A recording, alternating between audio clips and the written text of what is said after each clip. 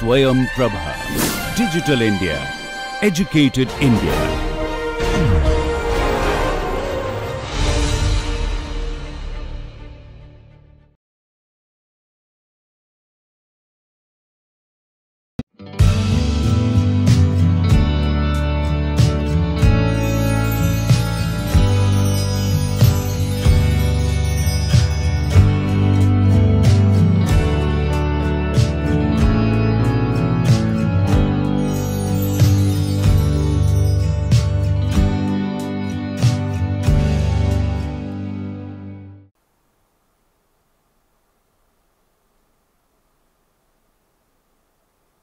So, I welcome you to the first lecture of this NPTEL MOOC course titled Psychology of Stress, Health and Well-being. Now, so this is the first lecture of the first week and it is module number 1. The module number 1 is titled as Stress, its nature and physiology. So, in this module we will have 3 lectures. So, today we will start with the first lecture.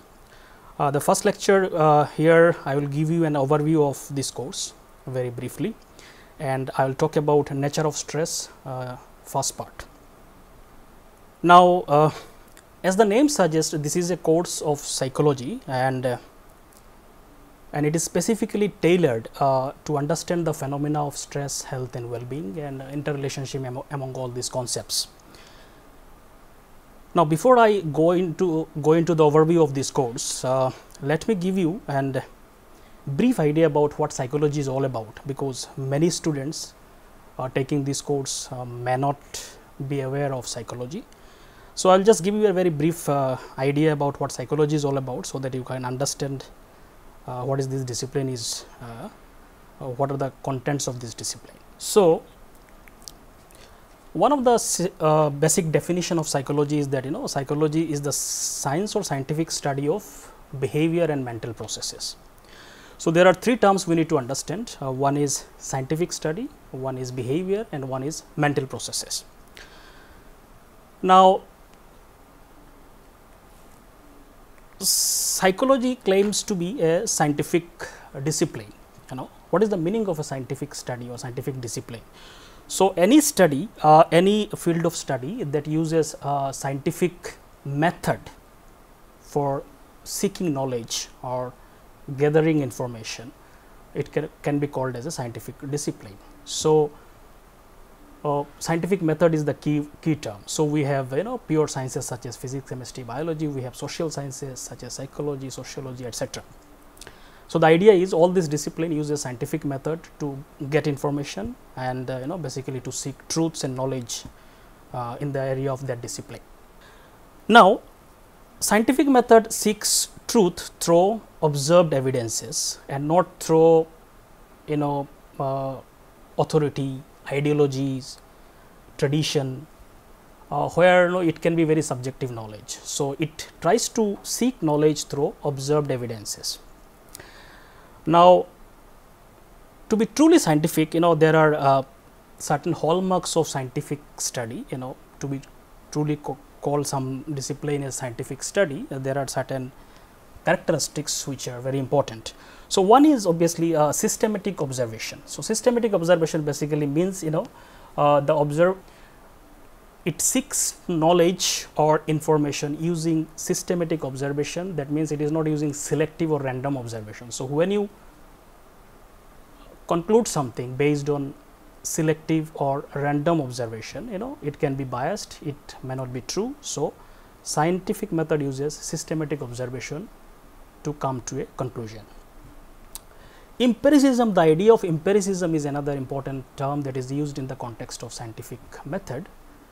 Empiricism basically means when we seek information or knowledge using our sense organs. So, that is related to our observation. So, we seek knowledge using our sense organs. So, scientific method or science will not study anything that is not detected by using our sense organs. So, science will not talk about something beyond observation of our sense organs. So, paranormal, mysterious thing probably. So those empiricism basically means that it can be observed using our sense organs or detected using our sense organ, 5 sense organs, either directly or by enhancing using our certain instruments, methods such as telescope, microscope, etc. Another important characteristics of science is objectivity. Now we all have many biases within us, and those biases may kind of create an obstacle while seeking information or knowledge in any area of discipline, because I may personally think some information or some ideas as right which may not be right, simply because I personally think so, which is my subjective interpretation. So objectivity is basically in the pursuit of objectivity, basically a researcher find ways to gather information that are not influenced by their own biases or subjective biases. So objectivity makes, it helps you to collect factual knowledge, and subjective knowledge basically changes from person to person depending on his ideas and biases. So at least in the scientific method, the researchers tries to minimize subjectivity and maximize objectivity. This is very important characteristics. And the third characteristics of scientific method is replicability or verifiability, which is very important because there is no foolproof ways for social sciences particularly which guarantees pure objectivity in terms of gathering information. That is why verifiability is very important. So that is why people publish research in the journals, so that people can use those methods and verify your findings whether they are true or not. If you just find out something and no other people is able to find out the same result using those same method, then we cannot call it as truly objective or truly as a part of the discipline or scientific or science. So replicability is very important. It has to be verifiable, it has to be replicable by using whatever method you have used. Then only we can call it as a kind of true factual knowledge, and can become a part of scientific discipline. So these are very important characteristics of scientific discipline. So when we say psychology as a scientific study, with the idea that psychology tries to use all these characteristics to gather its information, and all the contents that we study in psychology are basically are concluded using those scientific methods. Now psychology studies behavior. So behavior basically, technically we use this term in psychology to understand or to mean basically any actions that are observable and that can be measured. So all the actions that we can see, that a person is performing action, whatever, speaking, walking, whatever it is, all the observable actions which can be measured using some method, all these are called as behaviors in psychology. Mental processes is a broad term which basically includes diverse activities of human mind, such as perception, thinking, memory, imagination, etc., etc. So all these are collectively called as mental processes, and psychology tries to understand all these mental processes, behaviors. Psychology also looks into human emotions and how it is influenced by our thought processes, etc., etc. So briefly, if I want to say, psychology is a discipline that tries to study diverse aspects or dimensions of human behavior, mental processes. So since it is a very complex field of study, this discipline is a multifaceted discipline just like other disciplines. So it has many sub branches. For example, we have clinical psychology that looks at mental disorders and treatments. Then we have organizational behavior, which looks at how human behave in the group situations or in the organizational situations. Then we have social psychology, which looks at human behavior in the context of social settings. So we have many such sub-disciplines within psychology to understand specific areas of human behavior. So now as we have already, as I have told you, that this is a course of psychology specifically tailored to understand stress, health and well-being. So, let me give you an overview of this course. So, this course will systematically address the issues related to psychology of stress, health and well-being. In the initial level, this course will discuss the concepts of stress, health and coping processes, how we experience stress and how it is related to human mental and physical health, and what are the coping processes, how can we cope with different difficulties of our life, stressful situations of our life. So, specifically we will address following questions in this initial few sections, such as what is the mechanism by which our mind creates stress. So, we will try to understand deeply what are the mental processes by which we create stress in our mind. Then we will also look at is there a connection between our mind and body? Can stressful experiences cause physical diseases such as heart disease? Can stress influence our immune system? So, basically we will look at how stress is connected to physical health. So, this is also very important. We will see the mind body interaction in the context of stress. We will also discuss, are there any positive dimensions of stress. So, we will also look at, is stress always negative or there are many positive aspects to it. We will also look into those aspects. We will also discuss what are healthy and unhealthy coping strategies for stress management. So, these are also very important. We use many coping strategies in our day-to-day life. Some are healthy, some are unhealthy. So, we will look into all these aspects, and we will also address, are there any evidence based coping strategies that can be used by us.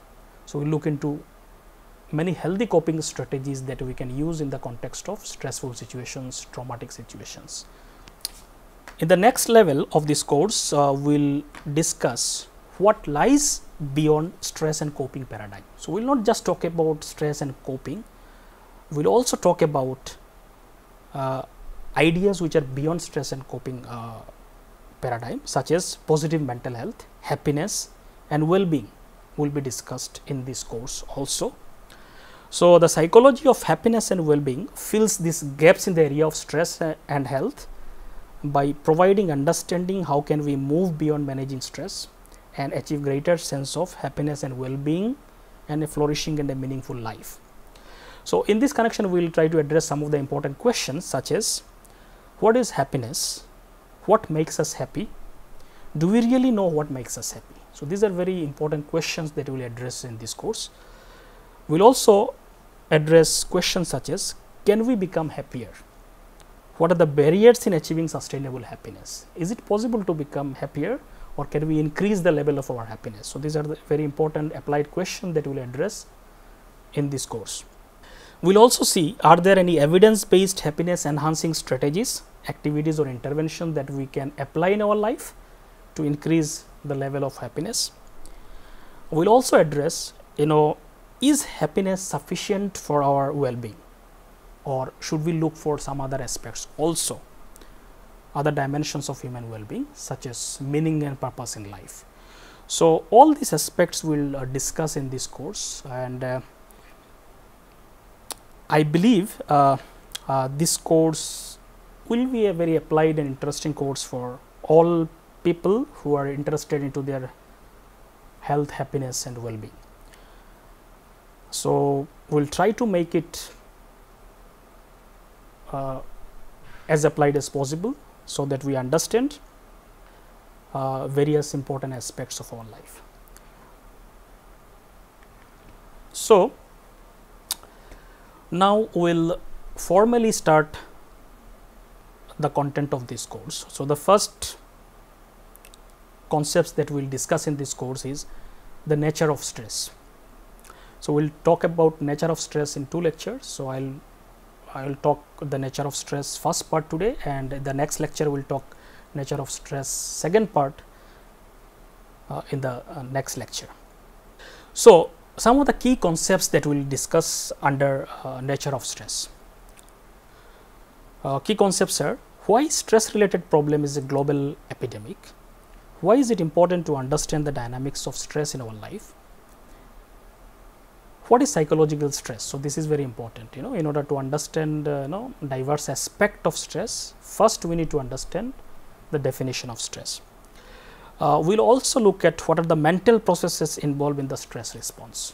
So, how our mind creates stress. So, we will try to understand and address in this lecture, and also we will look at what are the different characteristics, types and sources of stress. This we will address in the next lecture.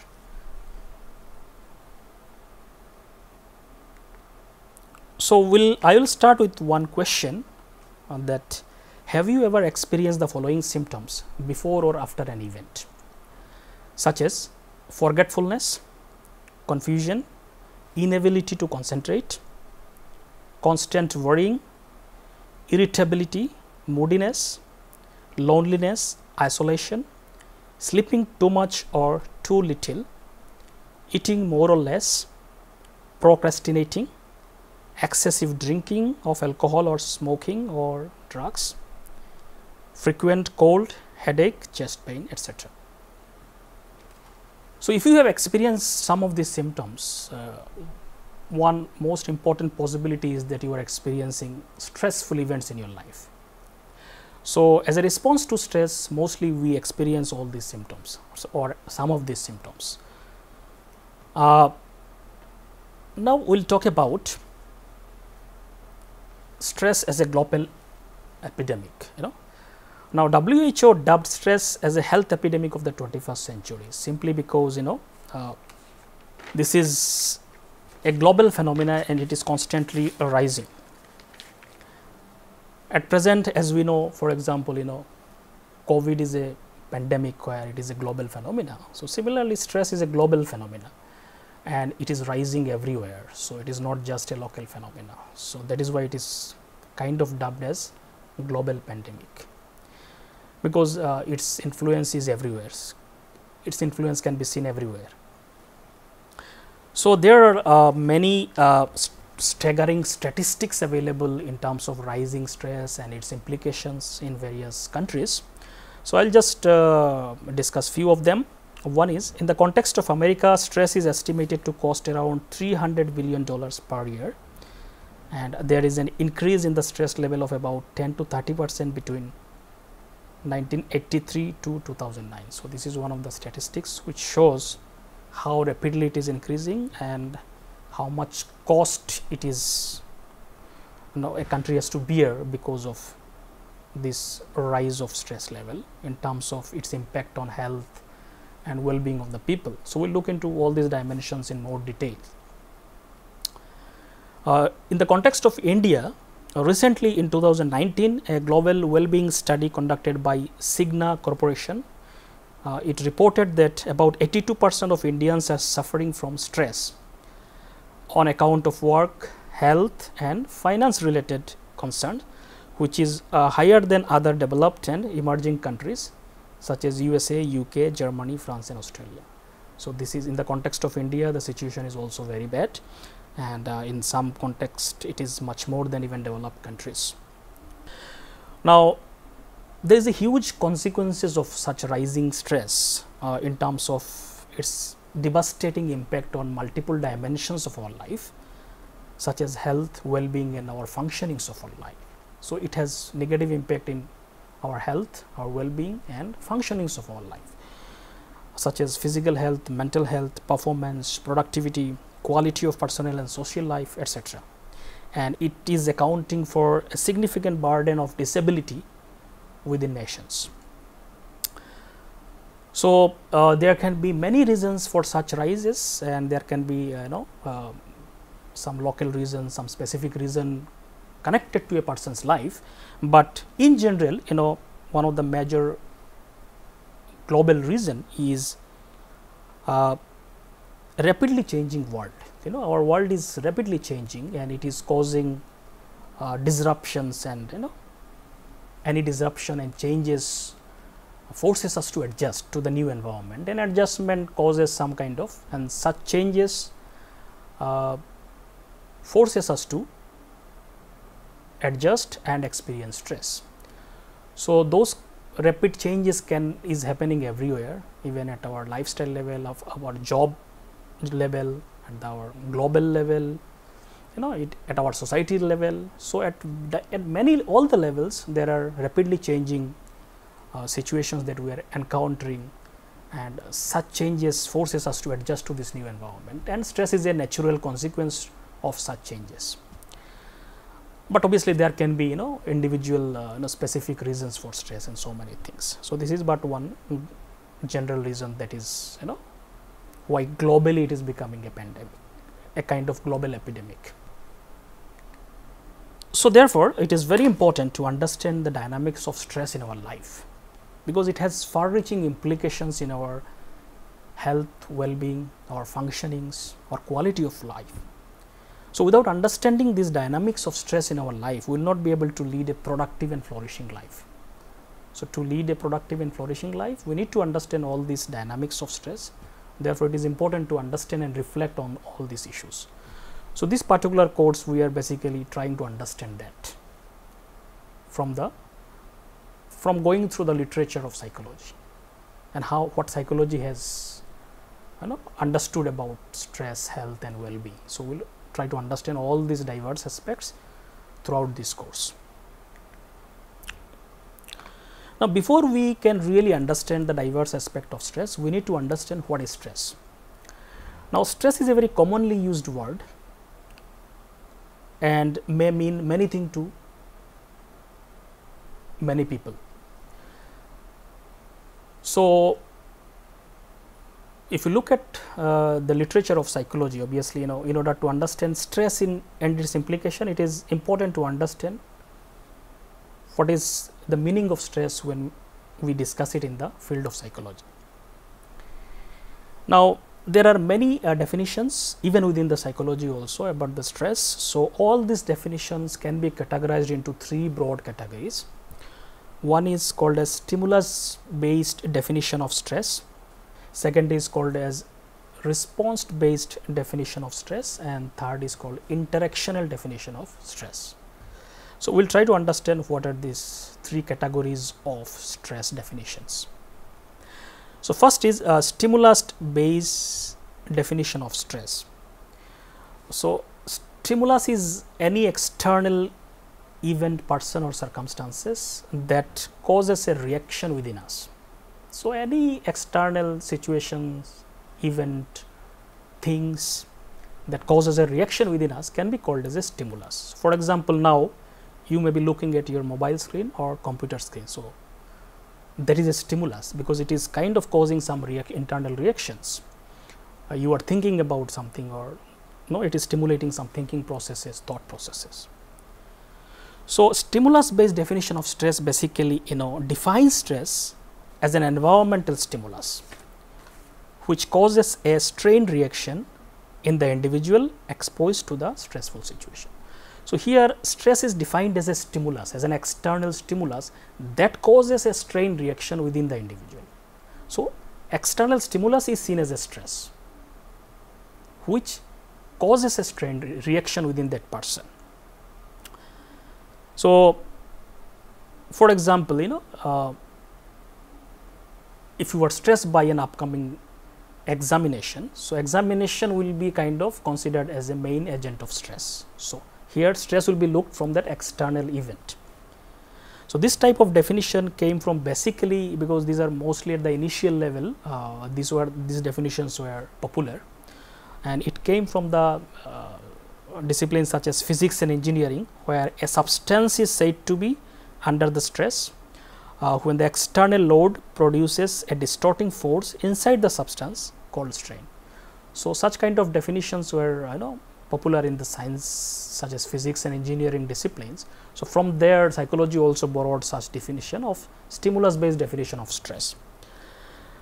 So here stress is primarily viewed as a demand from the external environment. One such definition was given by Simmons in 1947. He defined stress is that which happens to the man, not that which happens in him. It is a set of causes and not a set of symptoms. So, this was the idea, and it was mostly at the initial phase of research such definitions were popular, and primarily because they were borrowed from the physics and engineering discipline. However, such definitions are no longer popular, primarily because this definition is very narrow and limiting. So, we will see why it is narrow and limiting in the other categories of definitions. Another set of definition that came, which can be collectively called as response based definition of stress. Now, a response based definition of stress is kind of looks at stress as a response within that individual and not as a stimulus as it was conceptualized in the stimulus based definition. So, response based definitions focus on the response to the stressful stimuli as the actual stress itself. So, that response, whatever that response that happens as an external stimuli, stress is considered as that response. The response is primarily viewed in terms of physiological response. So, in those definition, primarily the response was seen as a physiological response. What happens to your body at the physiological level? So, heartbeat increases, some chemical changes happens. So, all these were primarily looked at as a response in those definitions. So, one of the most popular definition of this category was given by Hans Selye in 1974. He was one of the founding researcher in the area of stress. He defined stress is the non-specific response of the body to any demand made upon it. So, he said stress consists of response of the body, non-specific response, some general response that happens to your body as some demands are made from an external environment.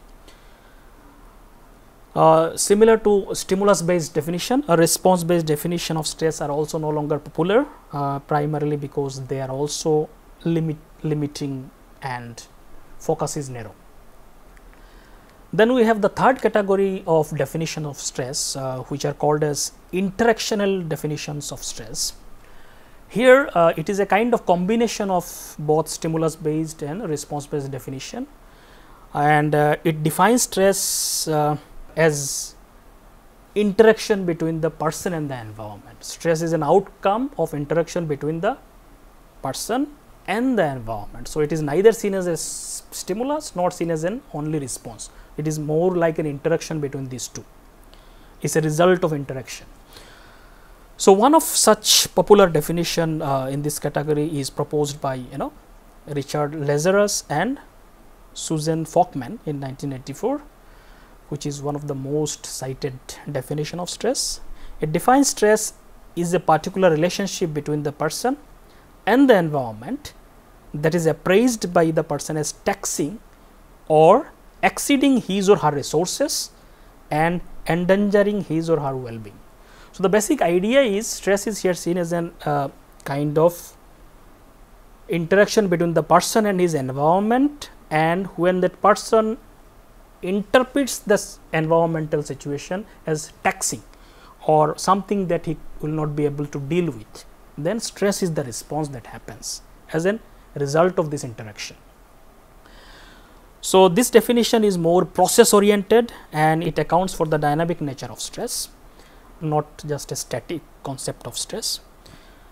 So, nowadays if you see in the literature of psychology, the most popular definition of stress are basically interactional definition of stress. So, these are you will, if you see stress definition of stress in psychology, it will be mostly from the interactional perspective, and it is the most popular definition and most accepted definition at present.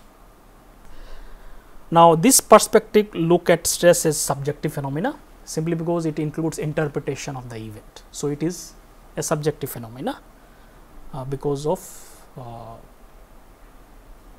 individual interpretation is involved in it.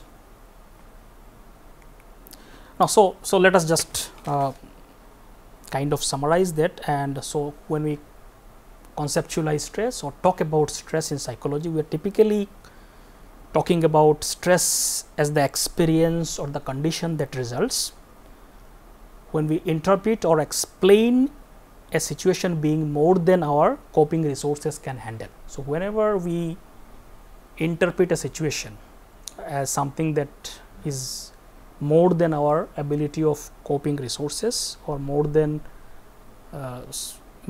or it's more than our coping abilities, so stress is a result of that. So, whenever I interpret that I will not be able to deal with a situation, that situation becomes stressful for us. So, that is the basic idea of stress. So, stress is kind of when perceived situation is considered as a greater than our personal coping resources.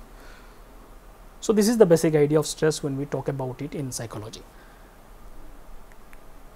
Now, one of the aspects we have already talked about is that stress is a subjective experience, simply because a given situation can be stressful for one person and it may not be stressful for another person. So, if you put, let us say, 5 person in a particular stressful situation, some individual may experience high stress, some may feel low stress, some may not feel stressed at all. Why these individual differences is primarily because these individuals are interpreting the situation differently. So, that is why it is called a subjective response, or it is a result of subjective interpretation. So, for example, appearing in an examination can be stressful for some student, and it may not be that stressful for another student. It depends on how that person is, or that student is interpreting the examination. If he thinks I am well prepared and I can do well, it will not be that stressful. On the other hand, if a student interprets examination as something which is, he will not be able to score good marks because he is not prepared, then it is more likely to be stressful. So, this difference is coming because two students are interpreting the examination differently. So, we are stressed by different kinds of things, and there is nothing wrong or bad to feel stressed in a situation when someone else doesn't. So, if someone else is not feeling stress in a situation and I am feeling stress, there is nothing wrong in it, because it all depends on that person's interpretation processes. Because another person is not experiencing stress in a situation simply because that situation is not relevant for that person, and it may be very relevant for me. That is why I am experiencing more stress. So, all these individual differences may be there when we talk about stress.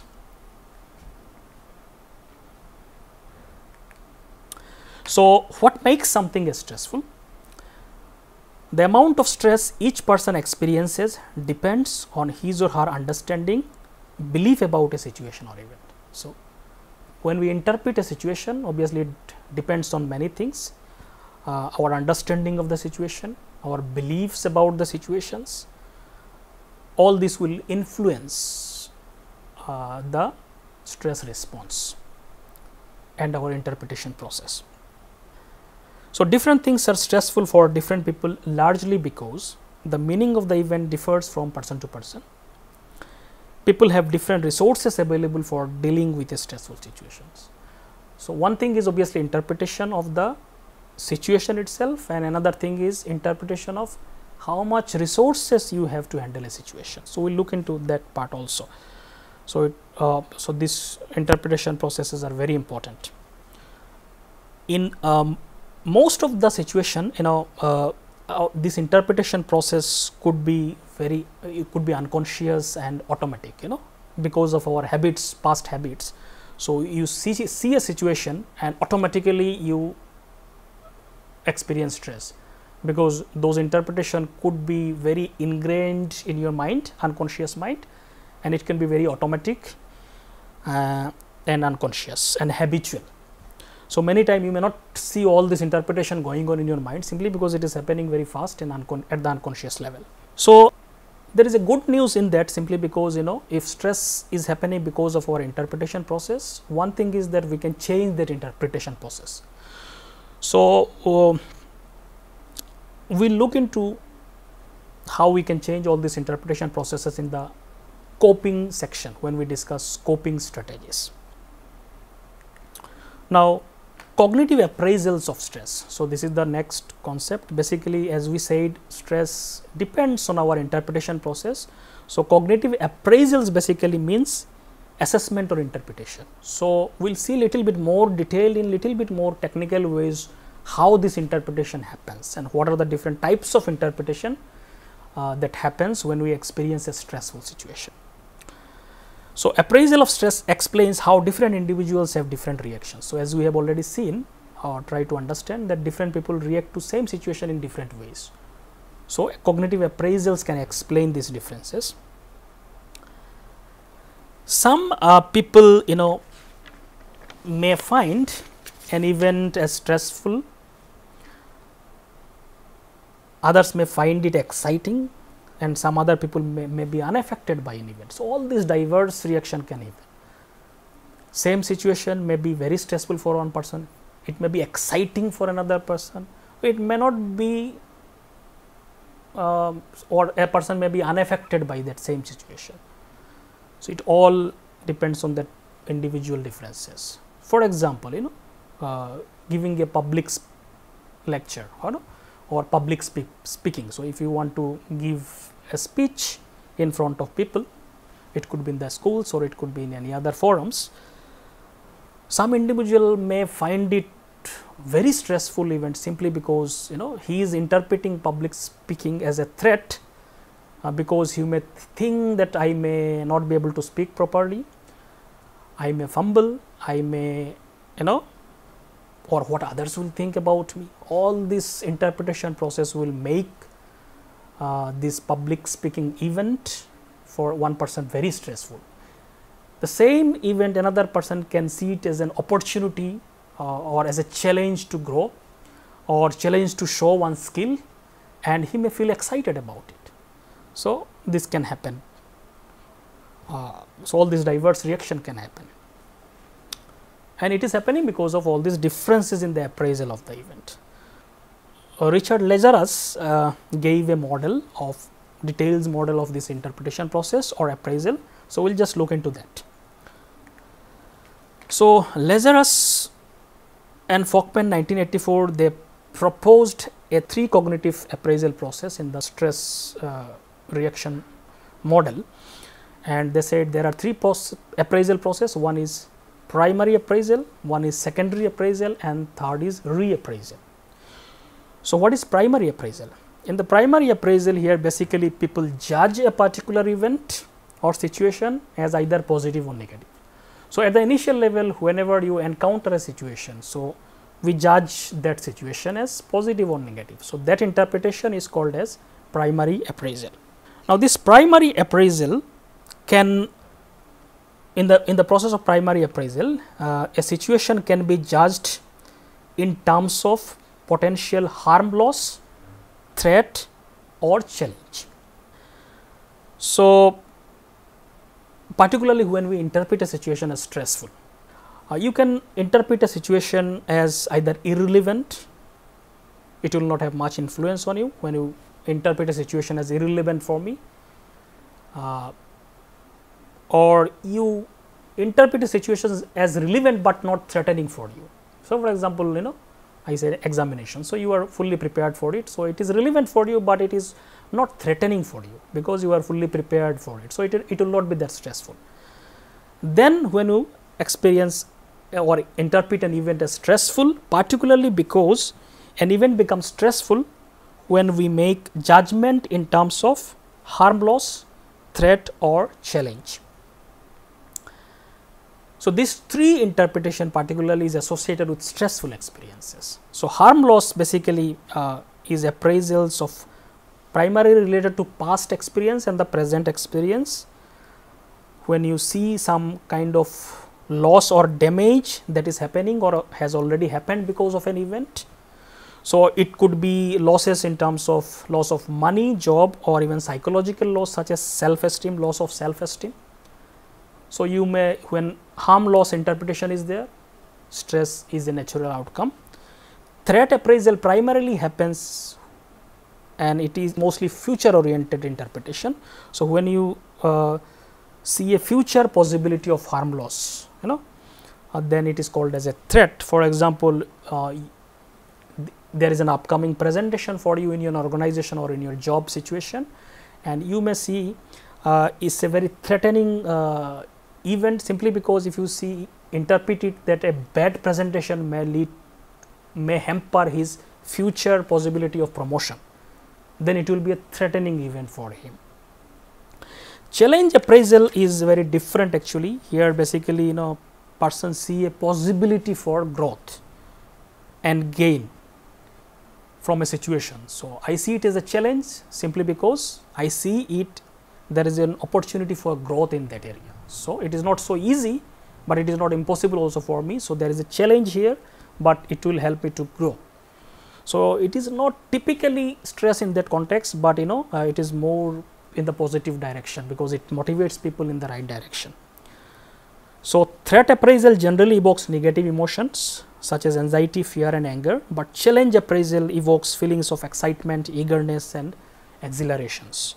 So, there is a kind of positive aspects to challenge appraisal also. Now, the threat and challenge appraisal may differ depending on the personal characteristics of the person. Sometimes people with low self-esteem may see even promotion as a positive event such as promotion as a threat, because he may think if I get promoted, will I be able to deal with the newer demands of that job, whereas other persons may see promotion as opportunity for growth and show one's capabilities, etc. So, it depends on personal what kind of individual you are, what are the thought processes that you kind of use in a particular situation. Then comes secondary appraisal. So, after the primary appraisal, when you judge the situation as positive or negative or stressful, then the interpretation happens whether you have the necessary resources to deal with that situation. So, that is called as secondary appraisal. Evaluation or assessment of your resources. When I say resources, I basically mean, do you have the necessary skills to deal with the situation? Do you have the necessary support system in terms of social support to deal with the situation? Do you have the necessary material resources such as money to deal with the situation? So, all these are called resources. So, then you interpret, do you have the necessary resources to deal with that situation? So, secondary appraisal is about that. For example, in an interview situation, once you see that it can be a threatening situation, then after the primary appraisal, you may judge, do I have the necessary skills to face an interview? Do I have the necessary knowledge about the subject or communication skills to appear or give a proper interview? So, if you have all these skills, probably you will feel much less stress as compared to somebody who thinks he is having not enough of these skills. So, coping processes will be again discussed in detail in the upcoming lectures.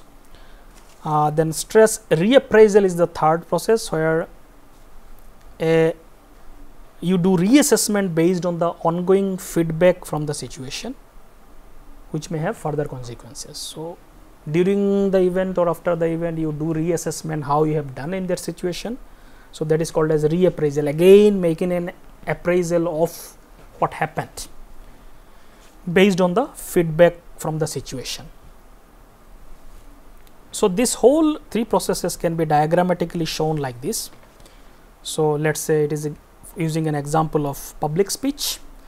So, primary appraisal, you just judge this event of public speaking, whether it is positive or negative. So, in the primary appraisal, you may say it is not a problem because I have given many speeches before. So, you will not feel that stressed.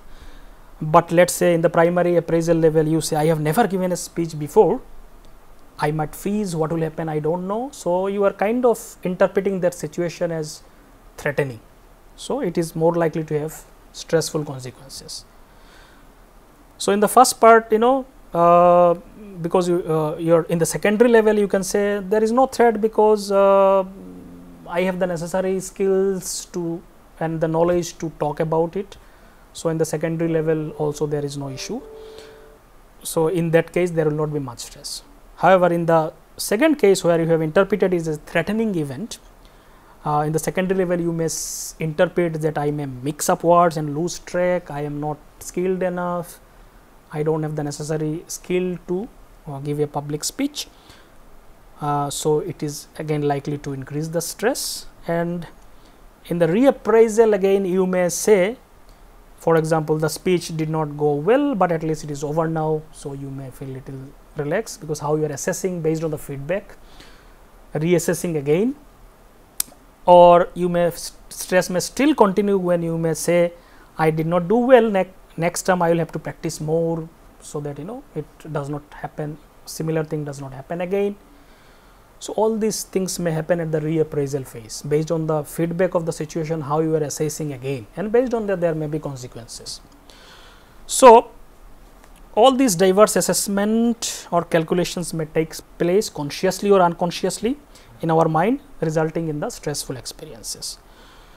So you can do this small exercise next time when you experience stress. Probably you can look at your mind and observe what kind of primary appraisal, what kind of secondary appraisal, and what kind of reappraisal you are doing as a response to that event. So probably you will become more conscious of all these processes and may find some relevance and connection with this model.